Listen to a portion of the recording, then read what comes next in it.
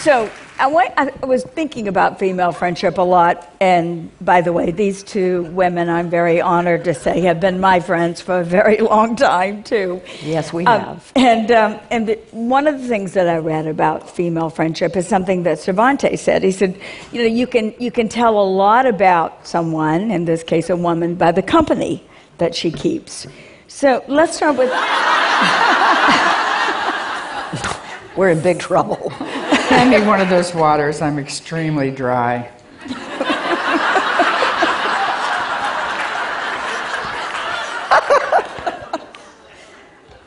You're taking up our time. We have a very limited... Just being with her sucks the life out of me. You ain't seen nothing yet. Anyway, so, sorry. Tell me, what do you look for in a friend?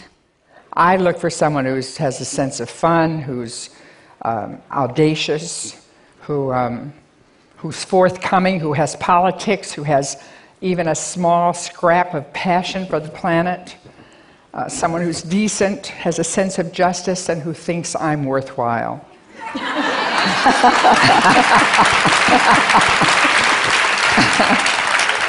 You know, I was thinking this morning, I don't even know what I would do without my women friends. I mean, I have my friends, therefore I am. No, it's true. I exist because I have my women friends. You're one of them. I don't know about you, but anyway, they make me stronger. They make me smarter. They make me braver.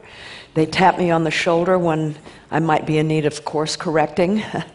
And most of them are a good deal younger than me, too. You know, I mean, it's nice. Thank you. Yeah. No, I do. I include you in that because, listen, you know, it's nice to have somebody still around to play with and learn from when you're getting toward the end. I'm glad. And I'm approaching. I'll be there sooner than you. I'm glad to have you parallel aging alongside me. I'm showing you the way. No, well, you are, and you have. Yeah. Well, as we grow older and as we go through different kinds of life's journeys, what do you do to keep your friendships vital and alive? Well, you have to use a lot of... She doesn't invite me over much, I'll tell you that. I have to use a lot of social media. You be quiet now. And so... I look through my emails, I look through my texts to find my friends so I can answer them as quickly as possible because I know they need my counsel. They need my support because most of my friends are writers or activists or actors, and you're all three, and a long string of other descriptive phrases. And I want to get to you as soon as possible. I want you to know that I'm there for you. Do you do emojis? Oh. No? That's embarrassing. I'm really into emojis. No, I spell out my words of happiness and congratulations and sadness. You spell it right out there. I spell it every letter. Such a purist. You know, as I've gotten older, I've understood more the importance of friendships, and so I really make an effort to reach out and make play dates, not let too much time go by. I read a lot, so as Lily knows all too well, I send my books that I like, I send to my friends. When we knew we would be here today, you sent me a lot of books about women, female friendships, and I was so surprised to see how many books, how much research has been done recently. And were you grateful? I was grateful.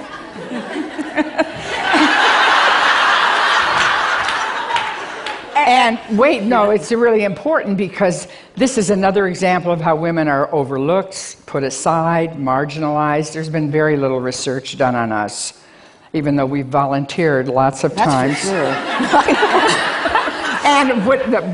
sure. This is really exciting, and you all will be interested in this. The Harvard Medical School study has shown that women who have close female friendships are less likely to develop impairments, physical impairments as they age, and they are likely to be seen to be living much more vital, exciting, and longer, joyful lives. We live 5 years longer than men. I think I'd trade the years for joy. But the most important part is they found the results were so exciting and so conclusive that the researchers found that not having close female friends is detrimental to your health as much as smoking or being overweight. Wow. And and there's something else too. I've said my part, so. Okay, well, listen to my part, because Okay. there's an additional thing that, because for years, decades, they only researched men when they were trying to understand stress. Only very recently have they researched what happens to women when we're stressed. And it turns out that when we're stressed, women, our bodies get flooded by oxytocin, which is a feel-good, calming, stress-reducing hormone, which is increased when we're with our women friends. And I do think that's one reason why we live longer. And I feel so bad for men because they don't have that. Testosterone in men diminishes the effects of oxytocin. Well, when you and I and Dolly made 9 to 5, we laughed so much. We found we had so much in common, and it's so different. Here she is like Hollywood royalty. I'm like a tough kid from Detroit. She's a southern kid from a poor town in Tennessee, and we found we were so in sync as women, and we laughed till we must have added at least a decade Probably. onto our lifespan. I think. We sure crossed our legs a lot. If you know what I mean. Well, I feel like I'm adding a decade right now. As a matter of You're adding decades to our lives right now. So among the books that Jane sends us both to read on female friendship was one by a woman we admire greatly, Sister Joan Chistiter, who said about female friendship that women friends are not just a social act, they're a spiritual act. Do you think of your friends as spiritual? Do they add something spiritual to your lives? Spiritual, I absolutely think that. And because especially people you've known a long time, people you've spent time with, I can see the spiritual essence inside them, the tenderness, the vulnerability. There's actually kind of an element of love in the relationship. I just see deeply into your soul. Do you think that, Jane, most friendships want to go that deep? Well, there's all kinds of friends. There's, business friends and party friends. I got a lot of those. But the oxytocin-producing friendships they feel spiritual because it's a heart opening, right? We go deep, and I find that I shed tears a lot with my intimate friends. Not because I'm sad, but because I'm so touched and inspired by them. And one of you is going to go soon.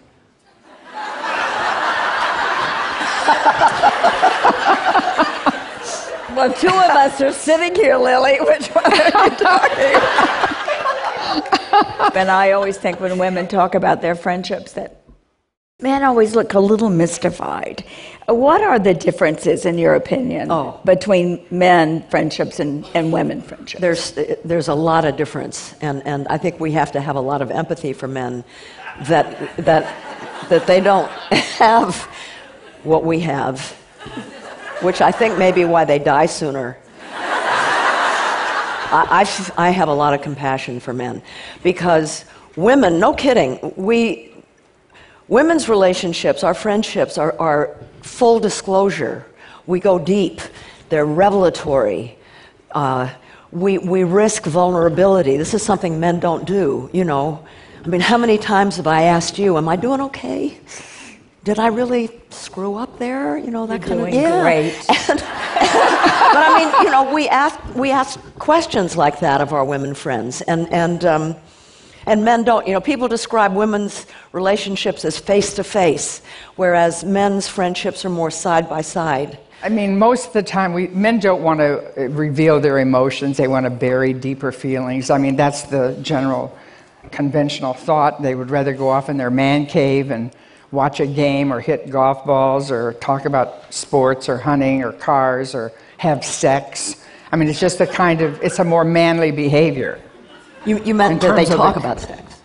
I meant, no, they might have sex if they could get somebody in their man cave to... But something really, though, that I find very interesting, and again, psychologists didn't know this until relatively recently, is that men are born every bit as relational as women are.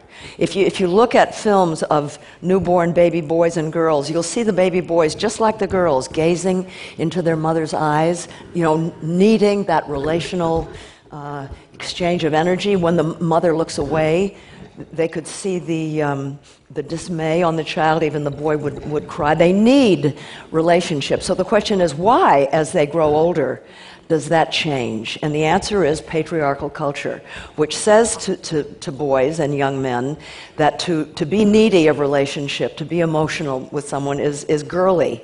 That a real man is, doesn't ask directions or express a need, or, they don't go to doctors if they feel bad. They don't ask for help. There's a quote that I really like: "Men fear that becoming we will erase his I," his sense of self. Whereas women's sense of self has always been kind of porous, but our we is our saving grace. It's what makes us strong. It's not that we're better than men, we just don't have our masculinity to prove. And that's a Gloria Steinem quote. No. So we can express our humanity. I know you know who she is, but I think it's No, but it's a great quote, I think. We're not better than men, we just don't have our masculinity to prove. And that's really important. But men are so inculcated in the culture to be comfortable in the patriarchy, and we've got to make something different happen. Well, women's friendships are like a renewable source of power. That's what's exciting about this subject, is because our friendships, female friendships, are just a hop to our sisterhood. And sisterhood can be a very powerful force to give the world, to make it what it should be, the things that humans desperately need.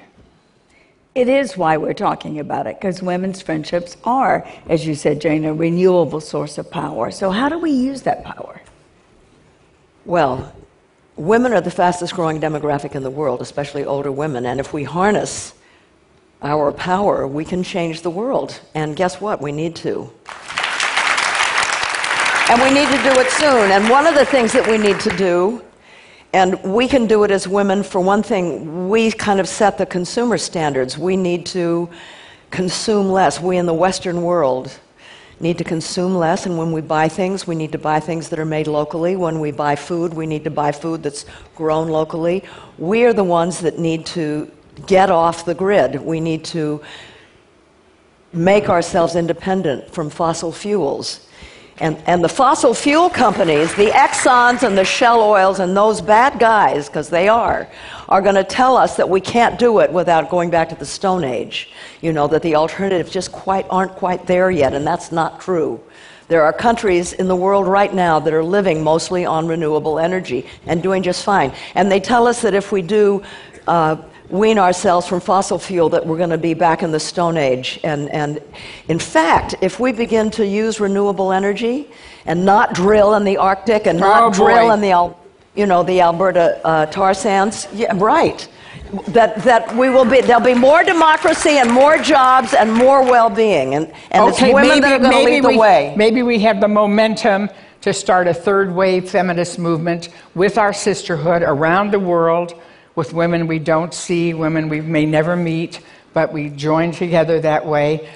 Because, our Aristotle said most people would die without male friendships, and the operative word here was male. Yeah. And because they thought that friendship should be between equals, and women were not considered equal. They didn't think we had souls, even the Greeks. Exactly. Yeah. That shows you just how limited Aristotle was. And here's the best part. It's like, men do need women now. The planet needs women. The U.S. Constitution needs women. We are not even in the Constitution. You're talking about the Equal Rights Amendment. Right. Yes. Justice Ginsburg said something like, since every constitution that's been written since the end of World War II included a provision that made women citizens of equal stature, but ours does not. So that would be a good place to start. Very, very mild. Right. And gender equality, it's like a tide. It would lift all boats, not It just would. women. Needing new role models on how to do that, how to be friends, how to think about our power in different ways as consumers, as citizens of the world. And this is what makes Jane and Lily a role model of how women can be friends for a very long time, and even if they occasionally disagree. Thank you. Yeah. Thank you both. Thanks. Getting up reluctantly. Thank you.